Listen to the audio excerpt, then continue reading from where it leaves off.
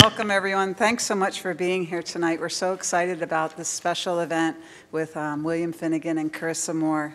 My name is Ruth Fletcher, and I'm the Dean of Professional Programs here at Punahou School. And before the official program starts, I just wanted to give a special thank you to the class of 1950 who is sponsoring this event and is sponsoring our Writer in Residence program with William Finnegan. And he's here for 2 weeks on our campus, and we're just so delighted. So thank you to the class of 1950. Punahou School, as you know, is all about learning, and professional programs helps to shape that learning and share it with the community. What's really fun is the science of learning tells us that we all have mirror neurons in our brains, and if we mimic what we see, we improve ourselves. So what I'm hoping tonight is after we watch Carissa Moore on a little video, and after we listen to William Finnegan and look at his writing, maybe all of us will improve a little bit. So thank you very much to the class of 1950. Please just sit anywhere. This is open seating. And so now it's my pleasure and honor to introduce Mr. Paul Hamamoto, who is the Academy Department Chair and also kind of the catalyst, along with Maureen McLeod, for our writing center that exists in the high school. So thank you, Paul.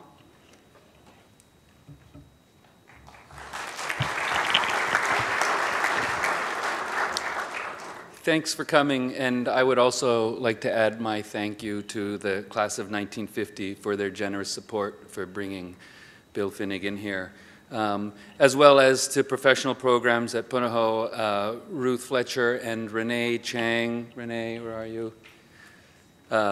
They both put in many hours helping to make this evening and his 2-week stay here good for our students and our school and the larger community. And I also have to acknowledge Dr. Maureen McLeod. Maureen, will you stand, please? Maureen is the director of the Writing Center this year, and it's really her talent and toil that were the key ingredients in bringing all this to fruition. So thank you to all of the people who've worked to make this evening. We're in for a real treat tonight. So I'm just going to say a few words of framing and introduction and then get out of the way. We are here to get a peek into the lives of two warm, thoughtful, talented people, very talented people. Between the two of them, they have 3 surfing world championships and numerous journalism awards. Okay, Carissa's got the surfing crowns, and Bill's got the journalism bling. But the reason we're celebrating them together is because of what they really do share. They both love surfing. I don't think either of them can actually imagine their lives without it. They both have an audience, fans and readers, and so they both know that what they do and what they say has real impact in the world. They both seem to have found a way to follow their bliss, which I think a lot of us try to do. And they both know at the heart of the work they do, they strive for beauty and truth. And I guess that simply means that they are both artists. And we have the pleasure of listening to these two artists share their journeys and talk with each other. We will have a moderator for the first part of the evening, and then there will be time for you to ask questions of them. So first, let me introduce our moderator, Tom Gammarino. He teaches English in the Academy. He grew up surfing in New Jersey, and he heads off on a sabbatical in the fall to promote his second novel and to start his third. Tom Gammarino, can you stand?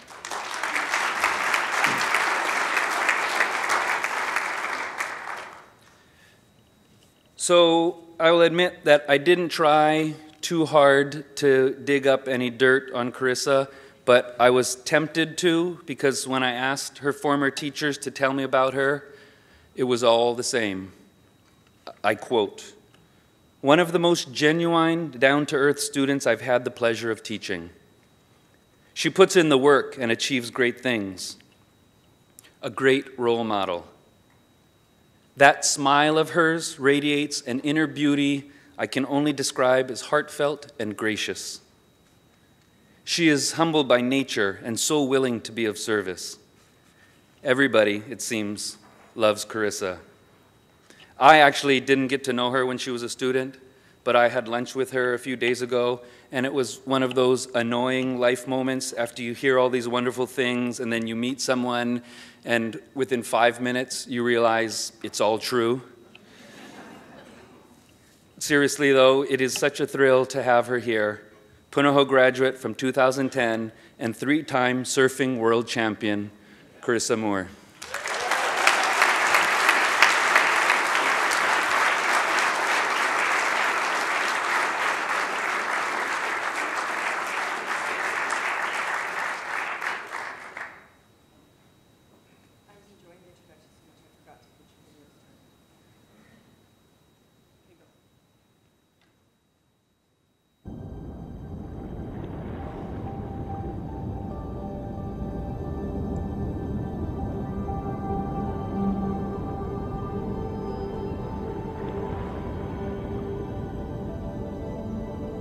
Every time I paddle out, I'm looking for that perfect wave. When I see the water start to move, I feel it. The rest of the world disappears, all the people out there and all the cheering. I don't hear anything. I don't have anything written. It's all spontaneity. It comes from the heart. It's what I feel. And so when I stand up, it's just creativity. It just flows from inside. It's really an indescribable feeling. It's fluid and it feels like you're flying. It's one of the best feelings in the world.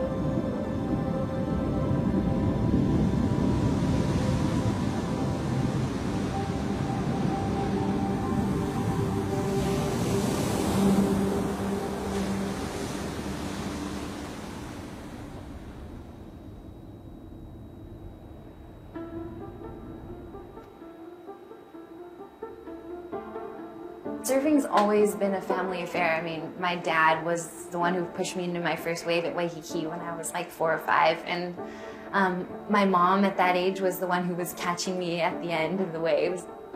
That's how it all started out, was just me and my dad, and he's been a part of the journey from the very beginning, and he's still a part of my journey.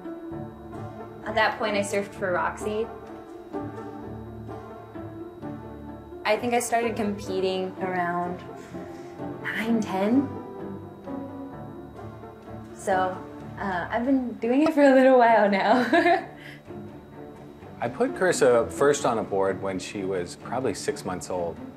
So it was sort of the idea from the beginning to have her surf, or at least share the experience with her. Carissa from like super early had a really good, 2 things. She was good at translating something visual. And then she had a great sense of movement. You don't need to hold my breath, let the wave roll me around, and then relax. I love that part. Okay.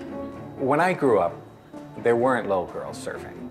It was just pretty much a guy thing. I think we were a bit of a novelty, and I didn't have anybody to sort of gauge myself off of, like, how do you coach a surfer? For me, it was more of the idea of trying to accelerate the process. So I'd go out with her and help her set up in the lineup, push her into waves, which that stuff when you're 6, 7 years old is really hard. So instead of going out sort of struggling, maybe catching 2 or 3 waves in her session, we'd go out and catch 30 or 40 waves in a session. I remember the first time that I heard about Carissa was that she actually had a website, and you know, a few of the older girls on tour were looking at it and they were like, you should see this 9-year-old kid. She's doing like 360s and little fin kind of wafts, which are, you know, turns that no one else was doing in competition. And there was a lot of women that started to push themselves in the lineup, and you know, they're watching Carissa and they're like, okay, if she's doing it, she's going to be here really soon, and I need to be able to do that to be able to compete against her. So everyone knew they had to step it up.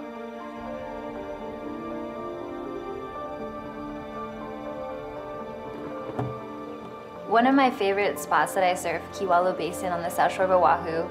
When I first paddled out there when I was about 10 years old with my dad, I actually got yelled at by one of the locals.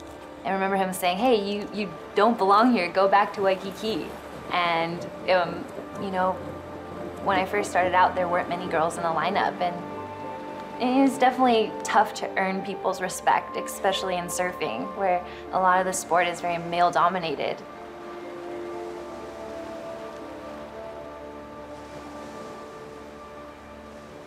The number one thing that my dad has taught me is to never sell yourself short, and you can do anything that you put your heart and mind to.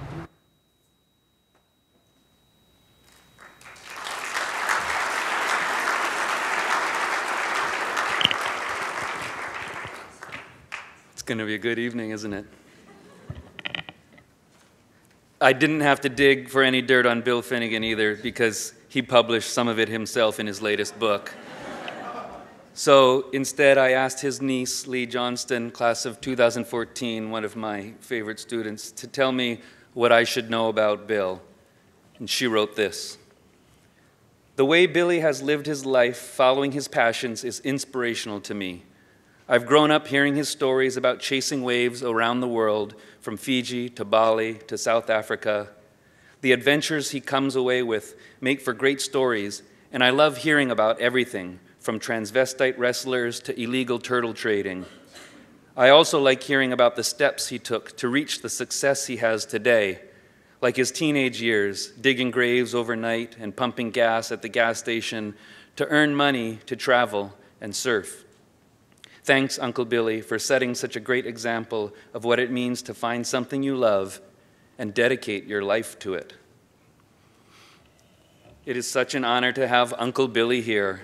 Former grave digger and gas pumper, former high school English teacher, current staff writer for The New Yorker, lifetime surfer, and recent author of Barbarian Days, A Surfing Life. Please give warm aloha to Bill Finnegan.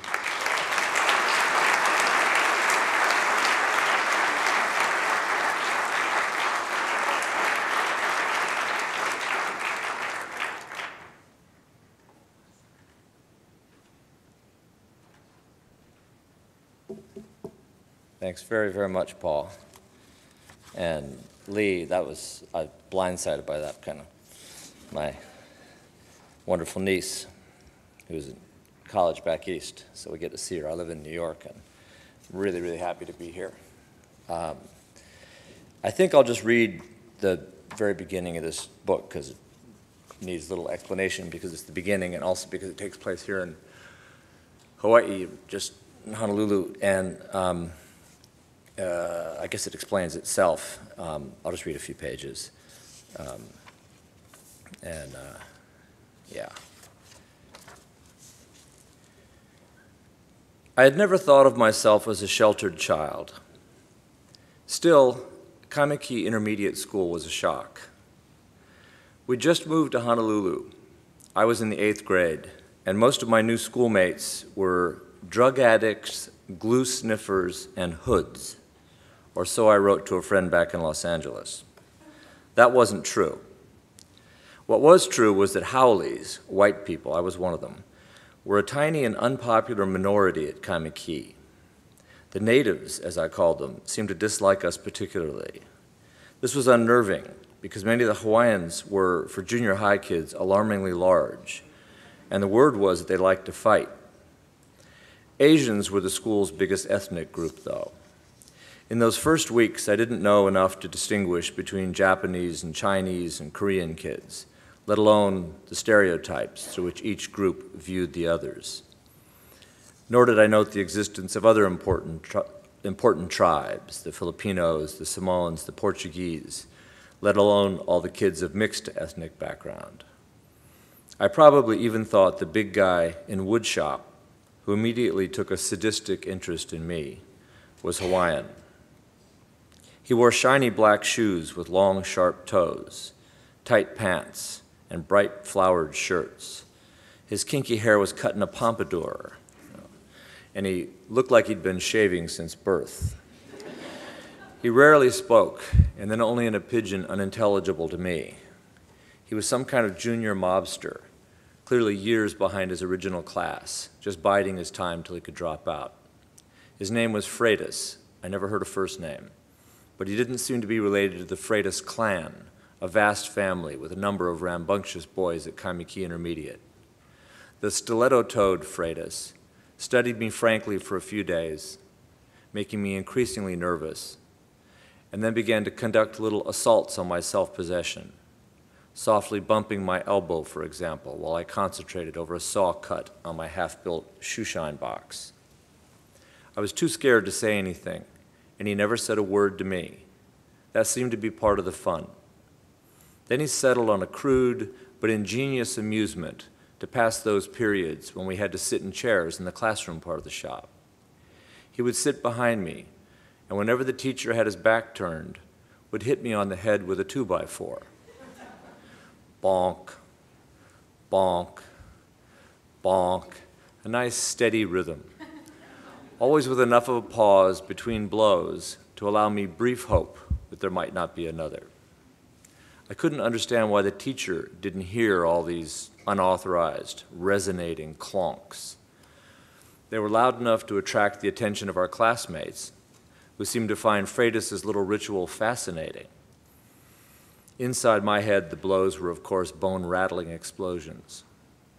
Freitas used a fairly long board, 5 or 6 feet, and he never hit too hard, which allowed him to pound away to his heart's content without leaving marks, and to do it from a certain rarefied, even meditative distance, which added, I imagine, to the fascination of the performance. I wonder if, had some other kid been targeted, I would have been as passive as my classmates were.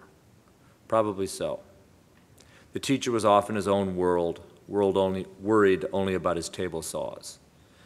I did nothing in my own defense. While I eventually understood that Freitas wasn't Hawaiian, I must have figured I just had to take the abuse. I was, after all, skinny and howly and had no friends. My parents had sent me to Kaimiki Intermediate, I later decided, under a misconception. This was 1966, and the California public school system, particularly in the middle-class suburbs where we had lived, was among the nation's best. The families we knew never considered private schools for their kids. Hawaii's public schools were another matter. You wouldn't have known that, though, from the elementary school my younger siblings attended. Kevin was 9, Colleen, who is here, was 7, Michael was 3. We had rented a house on the edge of a wealthy neighborhood called Kahala, and Kahala Elementary was a well-funded little haven of progressive education. Except for the fact that the children were allowed to go to school barefoot, an astonishing piece of tropical permissiveness, we thought. Kahala Elementary could have been in a genteel precinct of Santa Monica. Tellingly, however, Kahala had no junior high.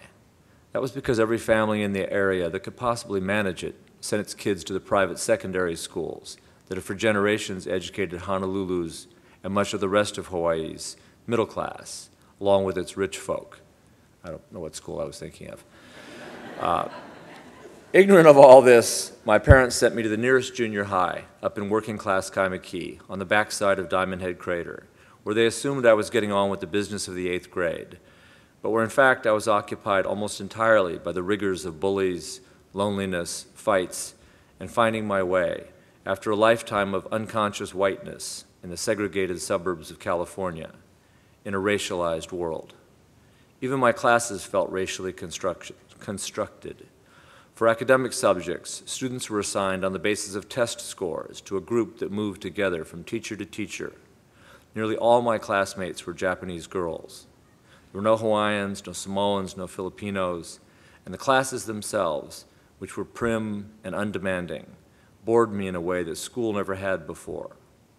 Matters weren't helped by the fact that to my classmates, I seemed not to exist socially. And so I passed the class hours slouched in back rows, keeping an eye on the trees outside for signs of wind direction and strength, drawing page after page of surfboards and waves. And then it goes on for another 450 pages about surfing, but thank you.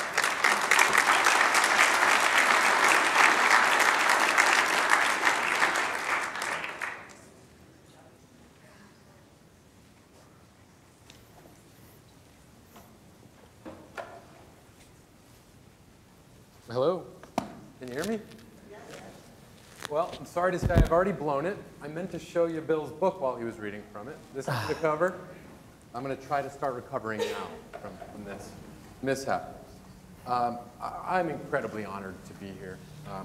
The 12-year-old New Jersey surfer in me who wanted to be a pro surfer someday, and the adult me who is trying to be a writer, just couldn't be more stoked. But it's not about me. It's about two things. It's about surfing and writing. And you might ask, well, what do those have to do with each other? It feels like a bit of a mashup, right? The answer is, I'm not sure, and that's part of what we're here to find out. So it seems to me like a fitting place to begin might be for our guests to tell us about themselves, and in particular to give us a sketch of your lives as they've related to these two activities that may or may not be alike, surfing and writing. Who wants to kick it off? Girls first, or? Well, my video kind of gave a pretty good introduction of my early life. Yeah. I started surfing really early on. My dad and my mom took me to the beach when I was really little, and in the beginning it was just fun. It was time to spend with my parents, and we made sandcastles and tumbled in the waves and just had a good time. And you know, I started doing competitions. My dad entered me in Punahou contests, and when I was around 10 or 12, I remember having a conversation with him on the way back from the surf. And he asked me, hey, you know, what do you want to do with surfing? Where would you like to go? And I remember telling him, I want to be a pro surfer. I want to be the best in the world. He's like, are you sure? Because there's going to be a lot of sacrifice. It's going to be a lot of hard work. There's going to be tears involved. But it's going to be a lot of fun. It's going to be worth it. And I was like, yes, let's do it. And he's like, all right. So from then on, that's when I really felt like that surfing really became my passion, something I was really enthusiastic about. And I started doing more competitions, and I did the QS my junior year and surfed on the CT my first, for my rookie season, my senior year of high school. And that first year was really tough. There was a lot of things that I didn't expect. It was hard to be on the road for weeks at a time and miss school and my friends and my family. And I was competing with girls that were older than me and had to adapt to new surf spots and new places. So that was really challenging, but I kind of found my groove, and I've had a good run on tour. I've won 3 world titles, which I'm really blessed, and I get to do something I love every single day, and travel the world and meet amazing people like yourself and get to do things like this. And I've had the opportunity to give back, and it's just been a really fun, blessed journey, and there's so many people that have been a part of it. I wouldn't be where I am today without them. So that's kind of a brief. Like, Awesome. Sorry, I didn't know where to go with that. And you got the title in there. You used the word journey. Perfect. Bill, you want to tell us about yourself? I have to say first that I'm a huge fan of Carissa and of surfing. I've been aware of her since you were really young. I mean, these videos started to surface, you know, when you were about 10 or 12. And she's just got better and better, and I've sort of, each time you sort of add a new, like, incredible maneuver to your repertoire, I seem to be aware of it. And, so when I think about my surfing, it seems negligible. I mean, I've never really competed, and was very passionate about it from when I was a kid. I started a little later, not like 6 months, but maybe 10. And then luckily we moved here when I'd been surfing for a couple years and was really into it, and suddenly, you know, the horizon sort of widened, and these guys I became friends with surfing on Diamond Head Cliffs were really good Hawaiian surfers, you know, a whole different style, and the waves were more exciting, bigger.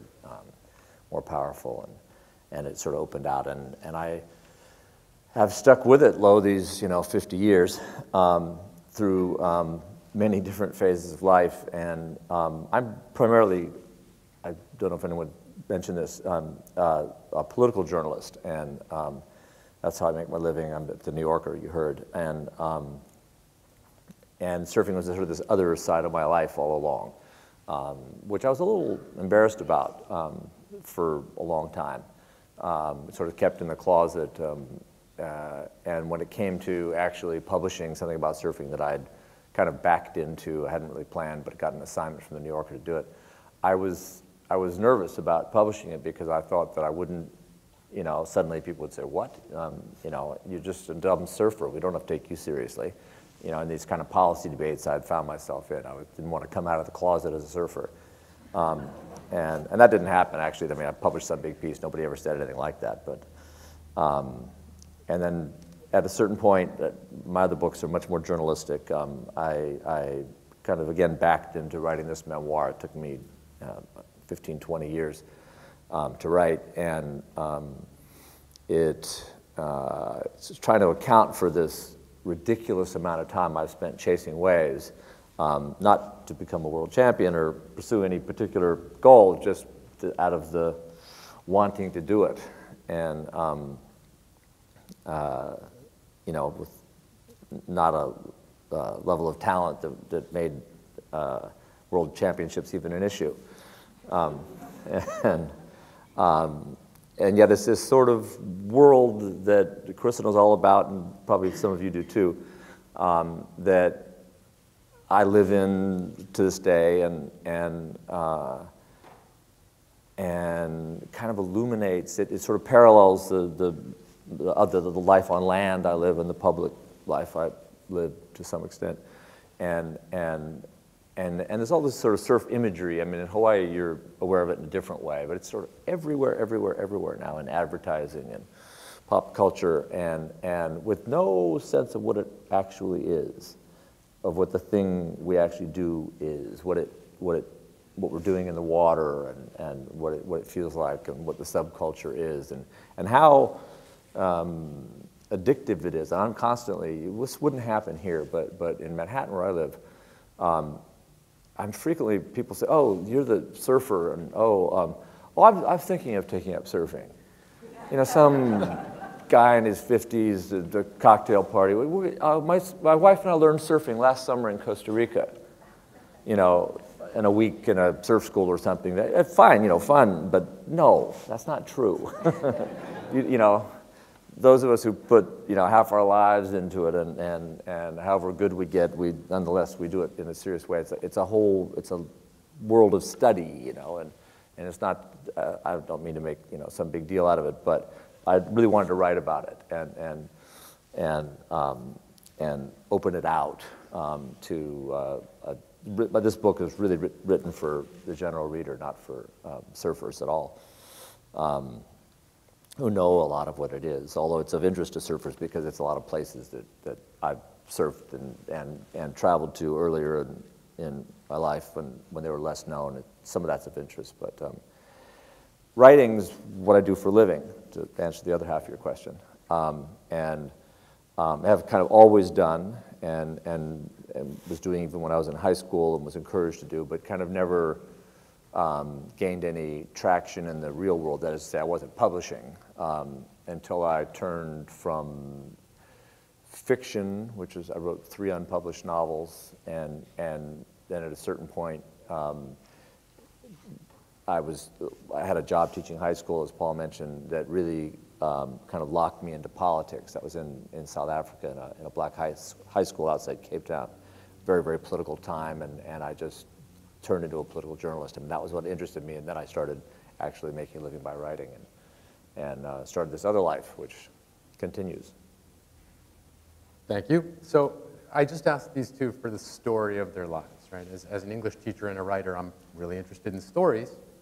Any of you could tell the story of your life, right? You'd come up with some kind of narrative, and you'd do it on the fly. Presumably, if I were to ask you for the story of the last year or so, you could give me that. If I were to ask the story of this week, maybe since you got here, Bill.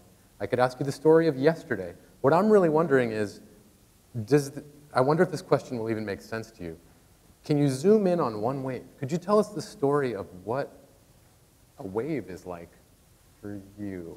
Who wants to kick this one off? I will grab it because I've just spent 20 years trying to describe surfing to make it into a story. When it really, Carissa did describe it in that documentary as indescribable, I think. So I may be asking you to do the impossible. Well, we were making this podcast this week, and the kind of connected to this book and what I do, or this maybe the Hawaii part of this book. It's for Audible.com, and at one point, the podcast makers, producers here, Michael and Amy, had me mic'd, just like this, and on the rash guard out surfing, they said, when you get a wave, narrate it, talk us through it. And I kept forgetting to do that, and we were out at Diamond Head Cliffs kind of for old time's sake. It's in the book. Waves were tiny, but it was crowded, and pretty, and I kept forgetting, but I'd be right. Oh, narrate cliffs. I mean, I couldn't think of anything to say. I'm busy, and then finally on my last wave, I said I'm going to narrate. It was the last wave. It was kind of windy and late, and a nice little wave, and I took off and said, all right, nice. Oh, nice. Nice, and I ride, I'm paid to be eloquent, right? And I get to the end, and I make the last maneuver, nice, and that's the only word I used in the whole narration. I don't know if you guys picked it up or not. It was just that was it, nice, ooh, nice. So I was thinking about this very question, whether a wave is a story, and at least for me, and I think it might be different for you,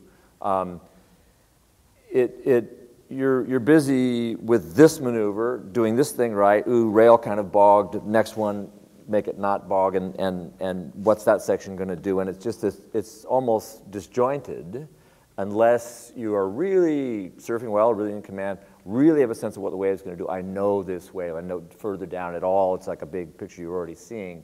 That's rare with me, if ever. It's much more like maneuver to maneuver. But if I then have to tell the story afterward to somebody, I can make it more of a narrative. And if I watch you surf a wave, I can really, there's a beginning, a middle, and end. It's a story of a certain, maybe it ends badly in a wipeout or whatever, but it's like narrative when you're doing it, and I'm watching. That's the objective. But the subjective thing is not like that at all. But maybe it is for you. I know we want to know what Carissa experiences as she surfs. Well, I think it's a mixture of two. Like when I'm free surfing and the waves are good and it's a perfect day, there's no thinking involved whatsoever. It's just pure fun, pure enjoyment. It's intuitive, it's spontaneous. It's, it just comes and flows from my heart. But then there's that other side of it, the competitive side of it, where you're surfing for judges. You have to put together a performance. So you are thinking about where you take off on a wave. And the first maneuver has to be good, and the second maneuver, and there has to be great transitions, and you have to have a strong finish. So there is a lot of thinking and strategy involved there. So I think there's a mixture of both. And you're posing a little story, hopefully a 10-point story. Yes, hopefully. Yeah. and if you watch contest surfing, there's often they'll go for this thing at the end, which you wouldn't probably do free surfing. Like, oh, it's shallow. It's like, why? No. Let's just pull out and not do some insane thing at the end. Is that true? No, definitely. I mean, when I'm free surfing, sometimes I'll see a bad little crumbly section at the end of the wave, and I'll just cut out and look for the next perfect wave in the lineup. But in a heat, you have to finish it clean and leave it with a good mark, something that will, something strong to leave the judges with. Yeah. Well, it's not hard to make a narrative out of your rides because it's composed. And at some point we were talking about planning to do this on, well, what about the work? Well, maybe we'll show a video. And I just thought, really, your surfing it's like the work. It should be on a wall. The work. Thank you. It's so, if you guys are interested and don't know her work, I'd highly recommend Google this video from just a couple months ago at the most, December, that contest at Honolulu, where she won the world championship that day and won the event, the final against another woman, Sally Fitzgibbon, who also was absolutely ripping. I may have a single frame. Oh. I don't know, is this It's really, really beautiful video. Yeah, that day. Yeah? It was a very special day. Oh. Yeah. Just 2 people in the water at that spot. Yeah, that place is ridiculously crowded, as you know. Yeah. Did you write about it in? I did. I actually dropped out of college to surf that wave. I sort of went there on spring break in my freshman year and thought, oh my, and got it, just 2 of us. This is like before surf forecasting. We were just camping out there, and so we got it good, 2 of us. And I said, that's it. And I dropped out of college and moved to Maui and just sat on that wave and lived for that wave for a while. But one never gets it alone anymore, unless one happens to be in a pro contest. Yes, very lucky. I'm nervous about this next question I'm going to ask you. I'm searching my mind for the most innocuous, inoffensive way. But there's this cliche of the soul surfer versus, I think the competitive surfer maybe is that binary. Mm-hmm. I don't want to stereotype you, but if I were to, I would say that maybe we have a soul surfer here, and we have a competitive pro. Disabuse me of my simplicity, if that's the case. Well, when I think of just a competitive surfer, I don't know, I think of someone who just does it for the fame and the accolades and the money. I do it because I love it. I love getting in the water every day. I love spending time with my family and my friends. I love traveling the world. I love the experiences that surfing has opened up for me through it. Yeah, I love riding a wave. And secretly, as bad as it is, I like winning, so I guess I am a competitive surfer in that way, but I love it, and I think that's when the best surfing happens. I think with anything in life, when you absolutely love it, that's when the beautiful, magical stuff happens, so. Carissa manages to combine those things because I think, not that I'm not so sad that I've watched every heat of your life, but I am a bit of a fanboy. I have been keeping an eye on her for years, and when you surf, when you really see the joy in your surfing, like besides the stress of competition and what's at stake, you really look like you're having fun. I mean, it's there in the line, it's there in the gesture, in the maneuver, and on my side, I never stood to make a dime from surfing, but although people have accused me of cashing in here, and you know, I complain, we all complain that... Take it back, you're no soul surfer. Yes, and I complain, and we all complain about crowds, but I get sort of on my high horse near the end, you know, hoping that, please, God, can surfing become like rollerblading, just become uncool. Everybody go away, you know, leave us alone. And then I don't know if although plenty of people who've read this have said, that's why I don't surf. I'm so glad I don't surf, because you get a full sense of all the ways you can get hurt and just all the crummy days and all the time that you don't find waves, and that it's not this and the kind of things people go through when they surf. And if you watch people surf, you smile when you surf. If I surfed like you, I'd smile too. But lots of people, you know, you watch them as they're surfing past you, they're not smiling. They're going through some therapy, you know, and mad at themselves and mad at the world and mad at who's in front of them, or whatever it is, or just pain of some kind. They're working out as they surf, and so the surfing's got all these other sort of, but on the competitive side, I mean, there's nothing I love better than surfing better than my friends. So there is that. There is that. Yeah. Regardless of whether you're a soul surfer or a competitor, shredder, somewhere in between, whatever it is, I think every surfer wants to do that. Most of us don't ever get to. Yep. For me, I tell my friends I get barreled if a little water hit the back of my knee. Most of us in this room will never be in that blue room. Can you tell us what that experience, surfers generally talk about this, I find, maybe in your book, Bill, a little bit, kind of quasi-religious language, almost mystical language about that cathedral inside a wave. Can you tell us what that's like? You know more about it than I do. Oh gosh. Well, I probably won't describe it as beautifully as you, but it is really hard to describe the feeling of being in the barrel.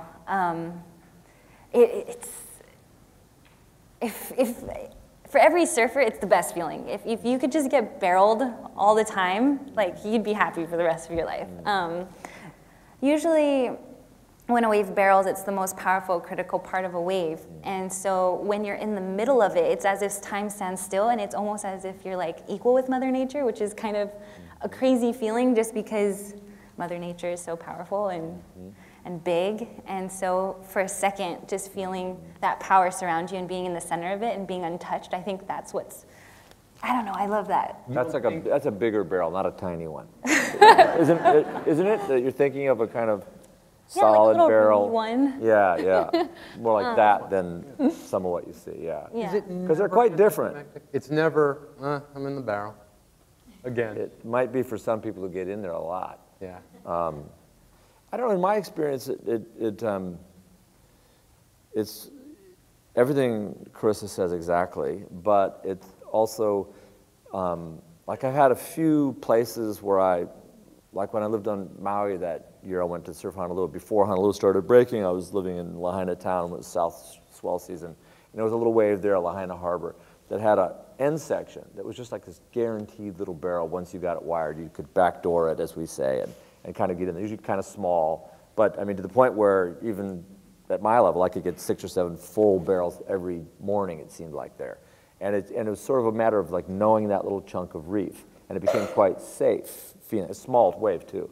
But a lot of people talk about the barrel as if it's, but actually the barrel is scary often. I mean, it's almost always shallow for a start.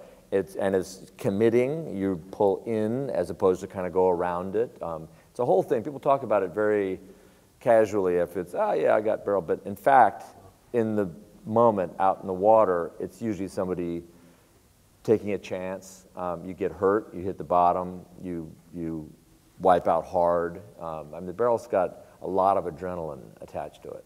Yeah, I think, you know, in the surfing world, like, to look casual in the barrel is like the epitome of of surfing. You've mastered it if you can look casual. So John Florence, for example, he looks so calm and collected in this hectic,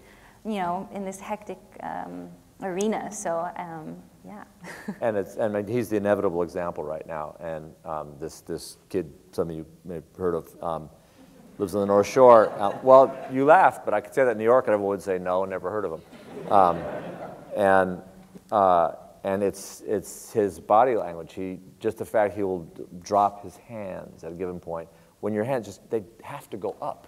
It's just for balance, and it's just a moment when, I mean, just huge barrels we're talking about, and his hands are down. Mm-hmm. And he's sort of standing straight up as if he's like leaning against that pillar over there. He makes it look so easy. Yeah, it's like time must have really slowed down for him, because everything's happening very fast, but he looks like he's, standing on the corner. It's so beautiful. Mm-hmm. And then that issue of if you happen to get this great thing, get a good barrel, whether to claim it as you come out, how to, carry yourself.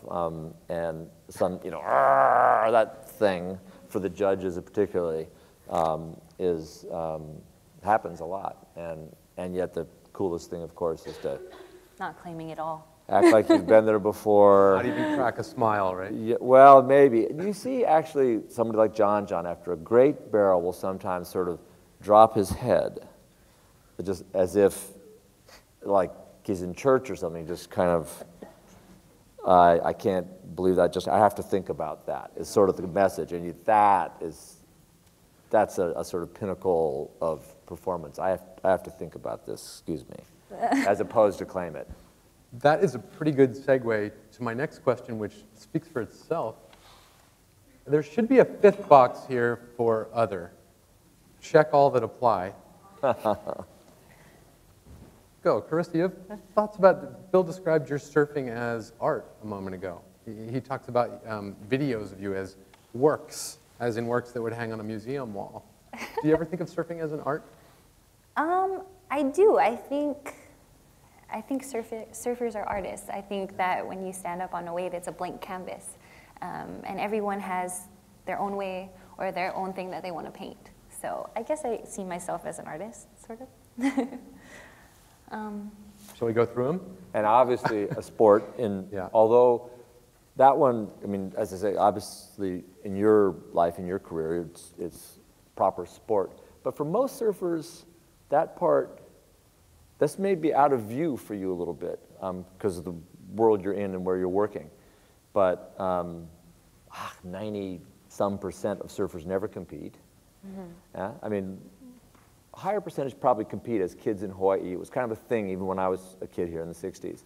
But most of the world contests are a distant thing that happens somewhere. And you never see one. Really, you never see one. They're held in some other part of Scotland, you know, not where you live.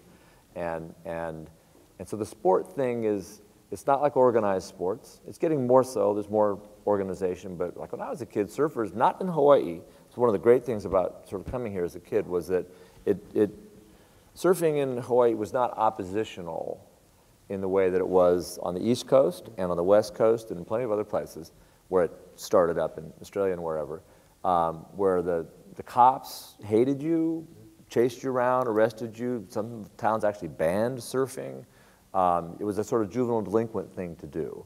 It was oppositional in that sense, and it was not true here. I mean, I got a sense, and now understand better, even as a kid, that it was oppositional in Hawaii in the sense that it represented some like Hawaiian opposition to colonization. I mean, people are probably familiar with the famous kind of demonization of surfing by some of the early missionaries, famous Hiram Bingham quote about degradation and barbarism. The story, the title of my book partly comes from that reference, as represented by surfing. We've got to get them to stop doing this. And nearly succeeded, right? I mean, there were just a handful of surfers at the turn of the 20th century, Ducana-Moku et al., but I mean, very, very few people. And then it sort of came back, but it felt when I moved here, and I think this is right, oppositional perhaps to like Calvinist business values. No, we're gonna actually have some fun. We're not just gonna, you know, work on the cane plantation. But it wasn't, it was really part of the place. And you weren't weird if you surfed, and the cops weren't gonna bother you if you surfed. It was, the cops might surf, and it was fine. I wonder if these other two terms make any sense to you guys. I think I took them all from your book, actually, Bill, somewhere or other. Yeah. It's not you, it wasn't you calling it a religion, it was someone else in your book. Yeah, and the path also was someone else who was sort of haranguing me to surf more. I mean, I thought I already surfed too much. And I hooked up with this guy in San Francisco who was a big wave surfer. He was trying to get me into bigger waves and was just a really fanatical surfer. And I wanted to keep it more, you know, yeah, it's this thing I do, but I don't really want to talk about it. It's not central to how I understand myself. Yes, it is. Yes, it is. And you're on the surfer's path or you're not. Oh, come on, give me a break. I mean, I was like trying to get started as a writer. So there was this debate, and that's where that came up. I don't know. What do you think about all that stuff? Well, it definitely is a path and a lifestyle I've chosen, but it's not, I don't like live and breathe and die by it, you know. I find balance between it, you know. I go to the ocean and I have fun and I soak it in and I surf my heart out, but then I also take time to do other things, you know. So it's not, it definitely consumes a lot of my heart and my mind, but it's not everything. But it's also your job. Yeah. I mean, it's how you make a living. So there it kind of comes together and it makes sense. Yes. He meant it in this fellow I'm talking about, who was a very smart guy, who was a doctor. He had a successful career, but it was this kind of mystical thing. You're either on the path or you're not, man, sort of thing, which was really annoying. Sounds a little hardcore. Yeah, it's a very hardcore guy. And whereas with you, these things come together. It's not like you have a career over here you're trying to get going, and meanwhile you're trying to surf. You're able to do both at once. Yes, I'm very lucky. Yeah. And the religious part, I don't know. Yeah, I don't know. That one's... I think actually in some way it's actually a religion to me, in the fact that in the ocean and surfing provides a lot of peace for me, just like a church would to some people. And after a long, hard day, you know, you can go there and, you know, let things go. And a long, hard day on land. On land, yes. Yeah. Go into the ocean, and that's your that's your place to find peace, I guess. You know, I don't know. No, I can certainly relate to that. So I have been stalking Carissa for a few days in preparation for this. That is online, and looking at Instagram photos and such. And I came across this one. Carissa, I hope this is okay. I didn't get your pre-approval to put this up here. It's totally fine. Must-haves for the next month on tour. Let's do this. And there are, what, 10 things there. And pretty close to the middle is a journal and a pen. And so I wondered, what are you writing there? You don't have to tell us everything, but do you keep a regular surfing journal? I do. I love journaling. I've journaled since I was really young, and I think there's something really beautiful about putting a pen to paper. It's tangible. For me, I use my journal to kind of sort through my thoughts. A lot of my journals are negative, but it really helps me you know, work through my self-doubt and my negative thoughts and get me to a really positive place. So that's kind of what I use my journal for.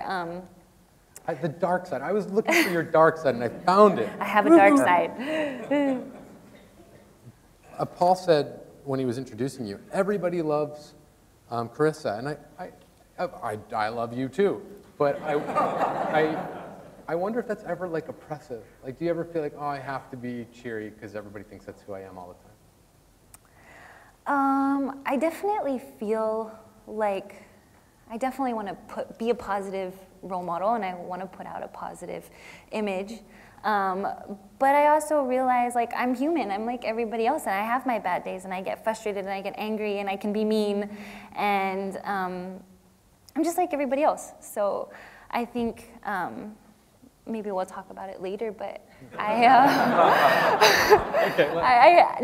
have a blog, and for me, that's kind of like my portal to kind of be open with everybody and just be like, hey, I have issues, you know, body image issues, and I do struggle with losing, and I do have family stuff that's really difficult sometimes, but it's okay, you know, and for me, it's really helped me to not worry so much about what other people think and kind of let go, and it's really helped me to grow, so the writing's helped me grow. Yeah, that's really interesting. I mean, you spent thousands of hours practicing surfing. You got really good at that, and now you're thrust into a position where you have to be more than just a surfer, right? You're a role model for young girls in particular, I would think. Well, thank you write for, I mean, like on your blog, you'll write stuff, and you got a big audience. A lot of people are following you. Yeah, it can definitely be scary at times because you don't know how you'll be perceived. But so far, I've had a lot of really positive feedback from just being open and honest, and that's helped me through a lot of things, challenging times as well. I think one of the things that actually really motivates me is that through surfing, I have gotten a platform to reach more people, and ultimately that's my goal, is to leave a positive impact. So I'm really blessed that I've been, you know, given that platform. So. Bill talks in his book about the web editor at the New Yorker suggested he keep a blog about surf spots around New York, and all of his friends put the kibosh on that immediately. No, no, no. But then when Bill went back to them and said, well, what if I do a book? That was okay, because somehow a book is less threatening, less present tense, I think you say. Yeah, that was a surprise. This blog idea, which went nowhere, was because I have this habit of when the surf is good, deserting my post and missing my deadlines. The surf gets quite good around New York, and especially in the winter, and so you have to kind of keep an eye on it, and whenever it's good, go. And so this editor who was fed up with my performance said, why are you, you know, and I said, well, I was surfing, and he said, oh, and then they got this idea that I could do a blog. This was a few years ago when they were kind of going wild on the website with blogs of different types, because he thought this would be interesting. Nobody knows anything about this. And I thought, yeah, it'd be easy. I could just kind of write it in the car on the way home, and you know, adventures of the day, and characters encountered, frustrations, and make money, and this will work. But I asked the guys I surfed with in New York, and they, as Tom said absolutely not. And like giving our secrets away, then everybody would know where we surf, and it would get crowded. I mean, I don't know what it was just, the answer was no, I wasn't allowed to do it.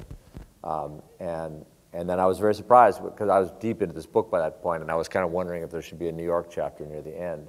And so I sort of tentatively floated that, and they all said fine. And it was like it wasn't betraying our privacy somehow to be on shelves or in the library or on audible.com.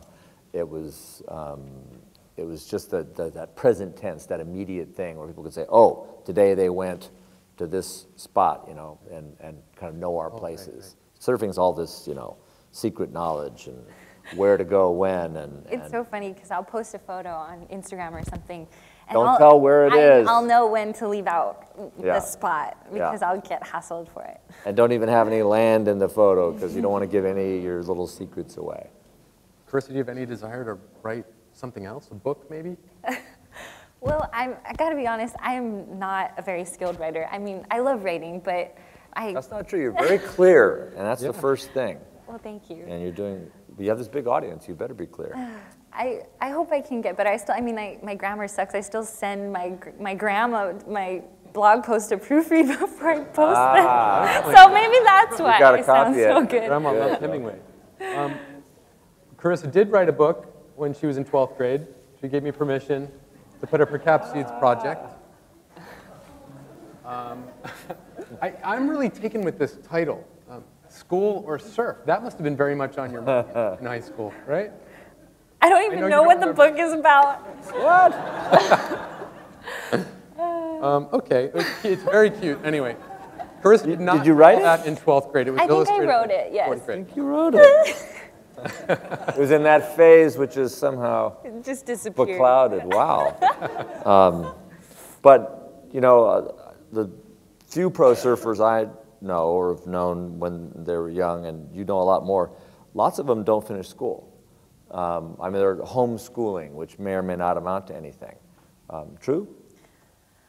Yeah. I know you don't want to diss your fellow pros, but it's a real conflict, as with tennis and some other things. But surfing starts young. If you're sort of shooting for the top, you're soon on the road, really, really hard. It's amazing you managed to be on the tour and graduate from here. Well, thank you. It's been an issue I've actually been thinking about a lot lately, just because I've realized that a lot more kids are homeschooling because they feel like they need to dedicate 100% of their time to surfing in order to have a career in it. And the truth is, you don't. I actually feel like balancing school and surfing really gave me an appreciation for the time that I had in the water. And I actually worked even harder, and it taught me so much about organizing and staying on top of things and communicating with teachers. And I have to admit, I was really lucky that I went to a school like Punahou where the teachers were willing to accommodate my schedule and help me stay up with, keep up with schoolwork and stuff when I missed. And but I think it's really important to have that balance. And I think it's possible to do both. And I think, who knows what's going to happen with this path. And it's great to have a backup plan. So no matter what, something may happen to me tomorrow, and I have a high school education. So that's nice. Yep. I want to ask you guys one more question before we turn it over to the audience and take some questions, because I suspect there must be a few, or many. Both of you obviously embraced your passions early and followed them as far as you could, right? And you parlayed them into very successful careers in your respective disciplines. And I know there must be some young people in the audience. Are there? Couple. Well, I thought there might be some young people in the audience with some really big dreams. I was one of them once, and they've got these really big dreams that the world, whatever that means, the adult world, keeps assuring them are impractical. I wonder what you would say to those kids. You listen to that, your father's voice. That's my own case. What do you want to be, son? An artist.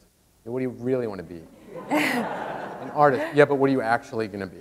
An artist. So do you listen to that voice of practicality, or do you trust something in your gut that says you can do this, or do you negotiate these in some way? What do you think? Well, I believe that you can do anything you put your heart and mind to. And I believe that every kid should dream big and chase their dreams. And it's possible. I mean, any dream is possible with a lot of enthusiasm, a lot of passion, a lot of hard work, a lot of sacrifice.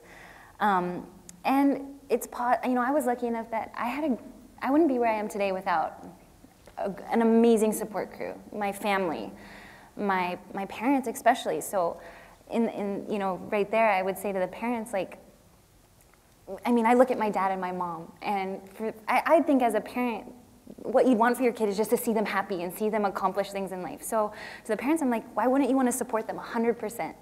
So I don't know if that was even, it was kind of jumbled all over the place. Well, I think you've been blessed in this regard. You yes, really, really definitely have. blessed. And the answer for many parents is, I'm not going to support him because he's not going to make a living doing that, whatever it may be. Certainly if it's surfing. I mean, how many, right. Very few people manage to do it. And writing, too, is a real crapshoot, you know. And what's funny about that? And I didn't start making a living from writing until I was in my late 20s at the soonest.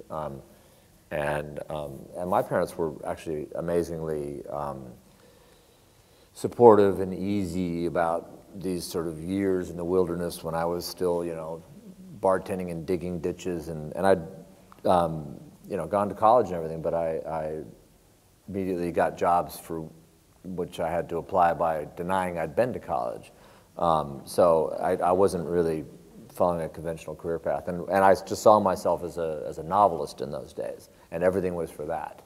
And my journals, speaking of journals, which I relied on or wished were much better because they were the maiden source for this book, but were, like maybe yours, were full of, you know, sort of self-laceration and misery over girlfriends and misery over this, and they weren't the kind of journals you want for a book that's about where you were, that like notice things, you observe, and I actually went back to old friends who I traveled with and lived with in those days and asked if I could see their journals, just to kind of jog my memory about what had happened and how we lived, and a couple of good friends gave me heavily redacted journals, and I figured it was all like mean stuff about me, but I don't know what was under there. Anyway, but they were really good, and they were like better journal keepers than I was. That helped a lot with what I ended up doing, but for this book. But it was only when I made a sort of turn to journalism, which my father had actually encouraged my whole life.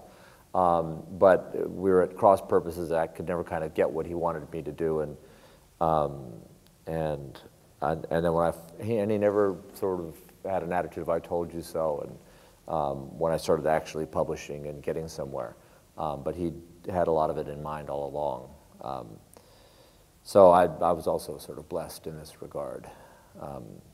But it's hard. I think it must be hard to tell your kid, go ahead, do this long shot thing where your chances of failure are excellent, and without some talent, your chances of failure are pretty certain.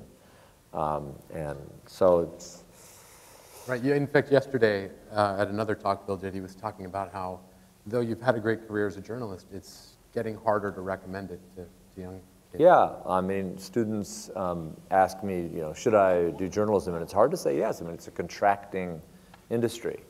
There are fewer jobs, and it's going to journalism school is a very risky investment. I mean, you may or may not be able to work in journalism when you're done.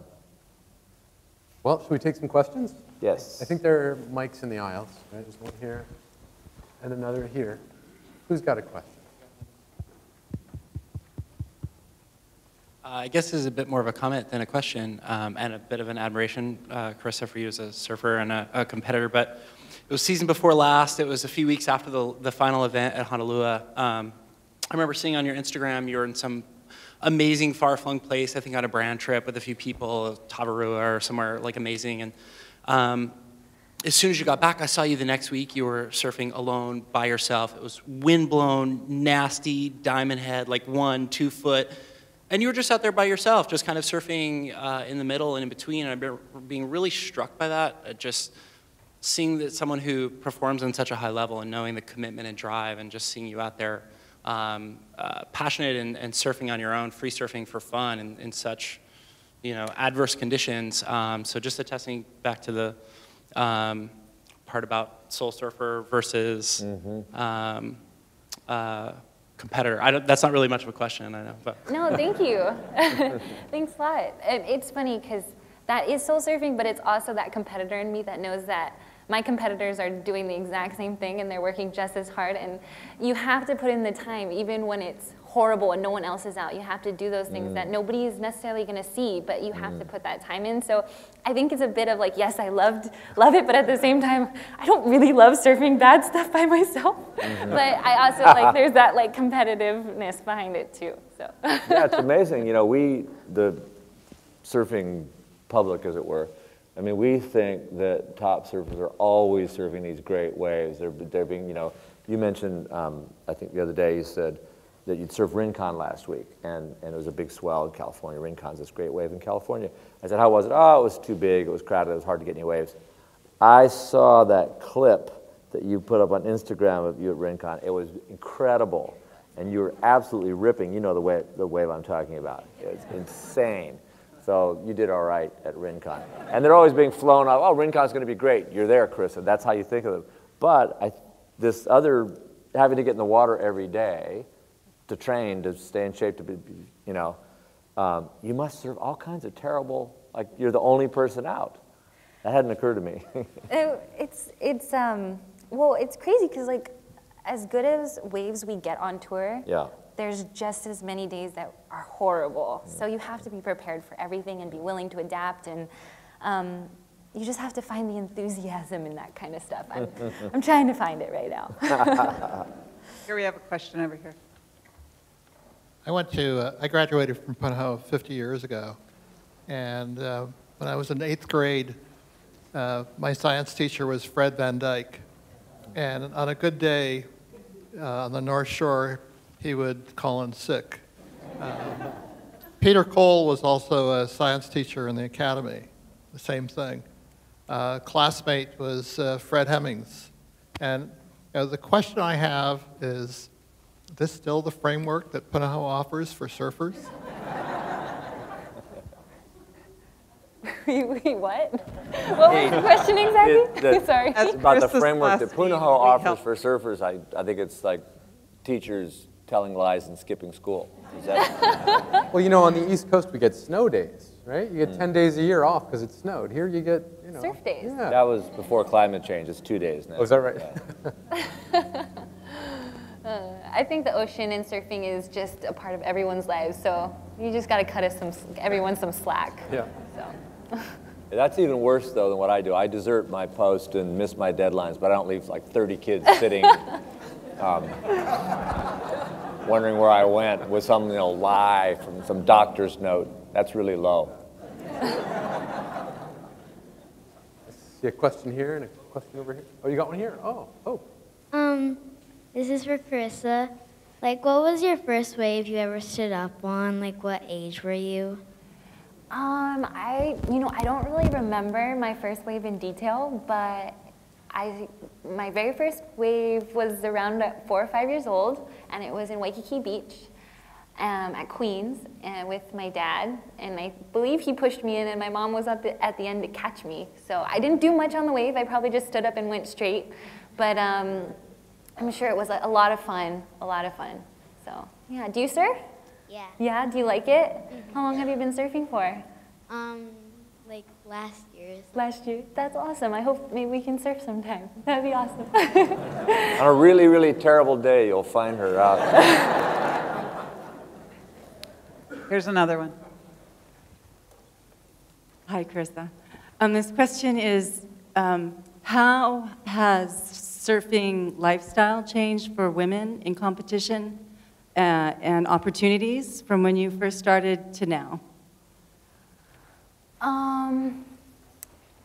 Yeah, a lot has changed. It's been really exciting, especially over the past couple years. You know, we've definitely seen, you know, a raise in prize money. We've gotten better venues.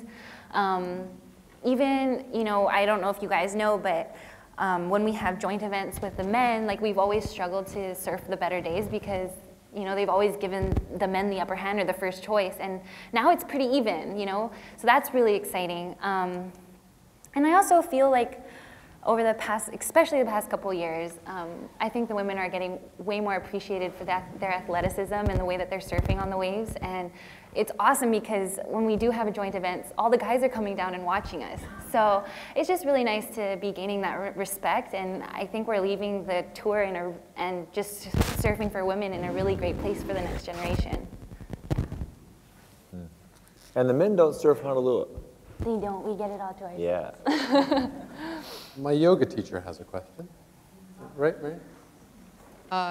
Carissa knows I'm a huge fan, and I remember seeing her as about a 5 or 6 year old out at Kaiser's with her dad slingshotting her in, and Robin Otakaki and I were out at dawn patrolling, we're paddling out, and I just saw the silhouette. She was kind of backlit, and I went, wow, look at that little boy, he's just shredding. And then I got closer and I went, oh my gosh, that's a little girl. And I was just so proud to be a girl. Like, yes. And in response to my cousin over there, there's one morning I had my hair wet, she had her hair wet, Robin was clearly had been wet, and Carissa comes up and says, oh, was it teacher's morning out surfing? She didn't say how we were ripping and stuff. But actually my question was for you, Bill. As a journalist and having just published a memoir, I'm kind of remembering, what was it, 1 million little pieces? Yeah. Right, and so I'm just wondering how much stretching you might have done in your memoir. Mm-hmm. I think zero. I mean, the magazine where I work is sort of mad on fact-checking, and I've been there for 30 years, so you really get the habit of getting anything wrong drummed out of you. I mean, I'm sure I got plenty of things wrong, but nothing intentionally.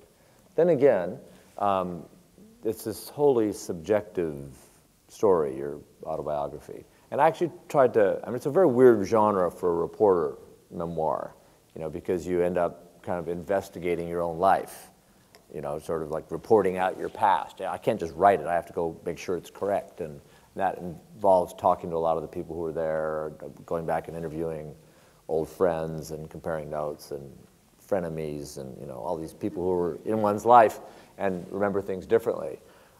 So it's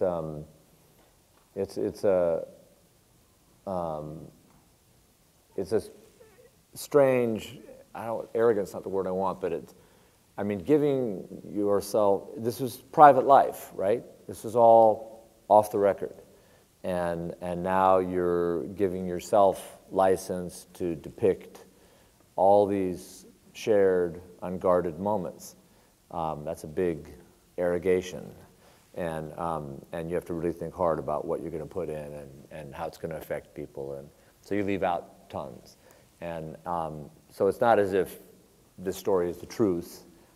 It's more like a selection and a highly subjective. And there's even a lot of negotiation about what goes in here. I got into one crazy negotiation with an old friend about a big moment, kind of a big moment in the book, but a huge moment in her life. And her memory of it was wrong, was incorrect. I was sure of it. And she'd actually written about it a lot, like poems and stories, and had transformed the thing. Anyway, we went back and forth about it. I said, it's in the book, and I want to make sure I have it right, and I know you've written about it. I thought we had it all, and she had it a little wrong, but okay. And then I got a note from her, oh, one more thing. You weren't there. What?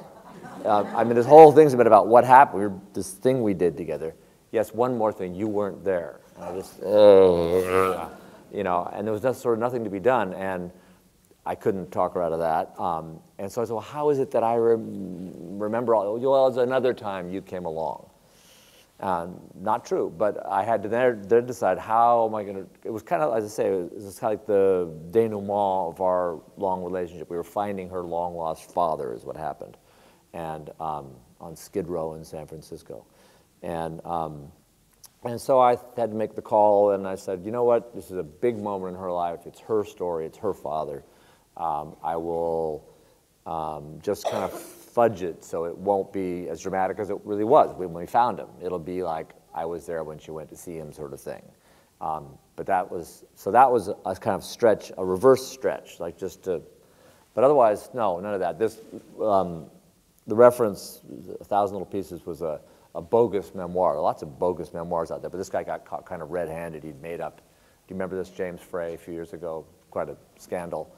And lots of people do that. And I was shocked actually in a class today. It wasn't from this book, but a creative writing class was looking at a short piece of mine from the magazine.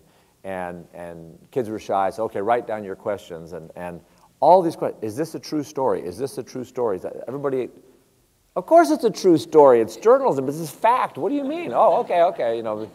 Everybody kind of assumed I made it all up. Did you have to do research? Was it hard to come up with these characters? That's me, these are real people. And, I remember someone saying about the James Frey controversy that Americans were outraged that they had been tricked into reading a novel. Do we have some more questions? We've got about 15 minutes. This is for you, Carissa. I remember the first time you started surfing at Kewalos, and I'm so happy and thrilled.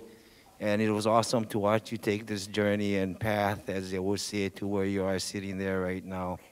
And by the way, do you remember who that guy was who told you go back to Waikiki? Yes. Wasn't me, huh? No. But I don't think it could have happened to a much better person than yourself. I mean, whenever you come out, you always take time to talk to the kids and everyone. And I certainly remember the one time I told you I thought you were like a little Jack in the Box, because you were going to fly in these airs and coming down. You reminded me of my kid days. But anyway, my question for you was, you know, when you're free surfing all and you just kind of look for those double ups and have fun and, you know, you're soul surfing, that barrel you had at Honolulu, when that wave, of course, you was in priority, when that wave was coming, because you were in competition, were you aiming for that barrel, or you were just trying to do your simultaneous thing as normal? Or did you know that thing was going to just double and be the barrel of your life? That wave was just incredible. I mean, thank you. Hats off. Oh, yeah. Well, actually, so that last day couldn't have unfolded more perfectly. I actually had advanced to the quarterfinals the day before, and Courtney Conlogue, who was the other girl in the title race, had a round 4 heat with Coco Ho.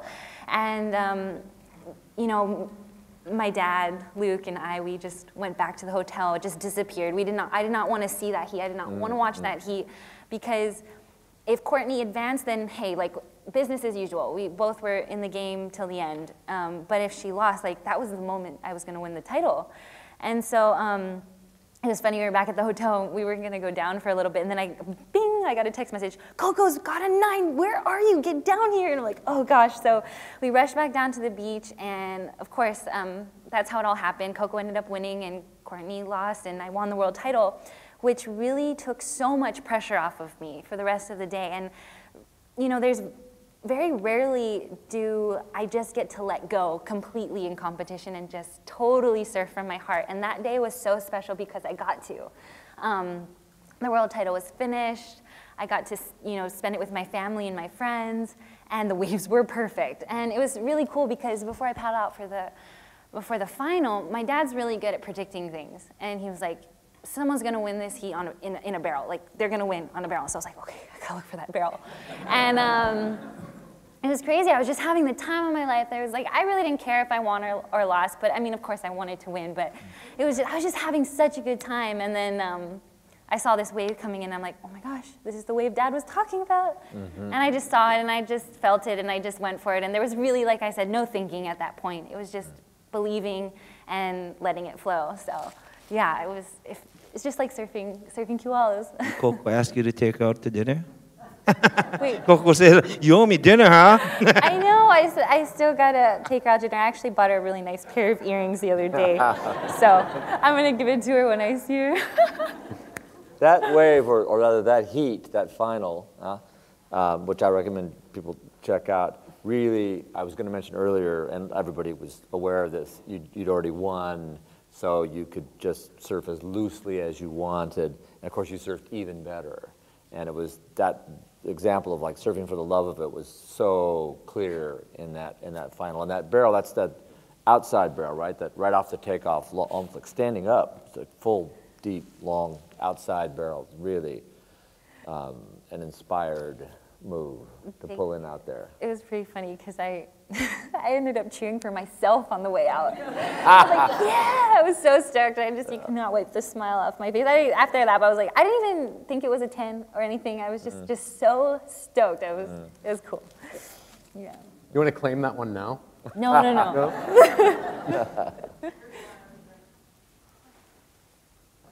This question's for Carissa. What advice do you have for us for surfing? Oh, awesome. I think my biggest thing would be don't be afraid to fail. Like, that's just a part of the journey, and you learn the most from your mistakes. So it can definitely, you're going to have your frustrating days, and you're going to get angry, and you're going to want to give up. I wanted to give up multiple times, but after you cry it out, you're just like, okay, I got to get back up and figure out what I got to do better. And yeah, the journey's not going to be easy, but in the end, it's going to be a lot of fun and really worth it. And share it with people you love. Like, that's the best part. Like, looking back at my journey, like, you know, the moments of success are few and far between, but it's the moments that you get to share with the people that you love that make it all worthwhile. So just enjoy it. Yeah. Thank you. 3 and 1. I wanted to thank each of you in unique ways. First of all, Bill, because when I was in writing school, in grad school for an MFA, I had been surfing my whole life and wanted to be a writer, but I never thought about writing about the two together. And the piece you did on Doc Rinaker came out in the New Yorker, and every surfer I knew was handing out Xerox copies. Says, "Have you read this? This is unbelievable." And it was the first time that I'd taken a really literary approach. And that ended up bringing me to Hawaii to teach here at Punahou and meet such amazing people like Fred Van Dyke and Peter Cole. And so I appreciate that. And Chris, I appreciate you bringing the stoke back to professional surfing and just the joy and sheer love of the sport. And my question is kind of like that because at the time, you know, most writing was kind of written by surfers for surfers and seemingly on a surfboard, and it didn't aspire to, you know, super high levels. What could you say about surfing and writing, the similarities? How do they kind of come together for each of you?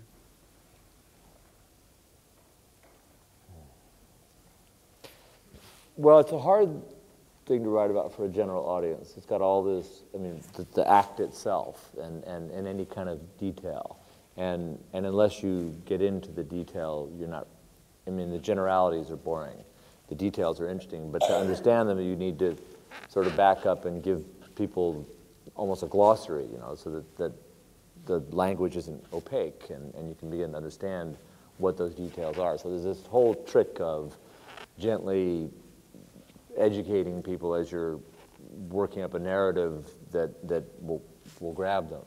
So it's and you have to think, what have I got in front of what? And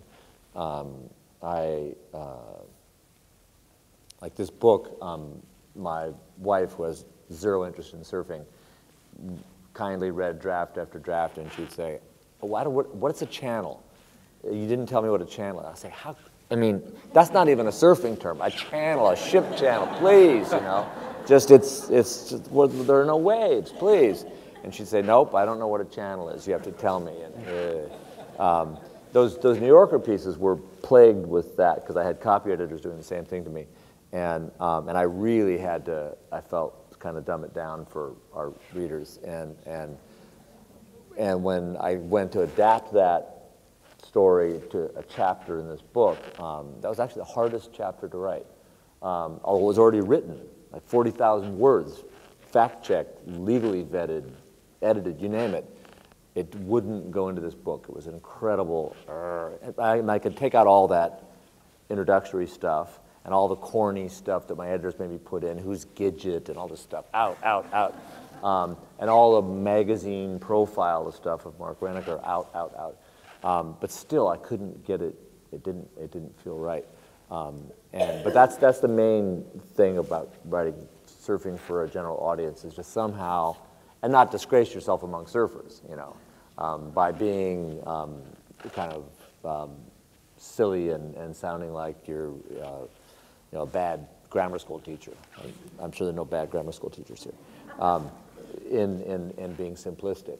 So it's a trick, you know, to kind of get people up to speed and feel like you're not patronizing them, and actually not be patronizing them, but get them to the point where they're comfortable with the language and can picture what you're talking about.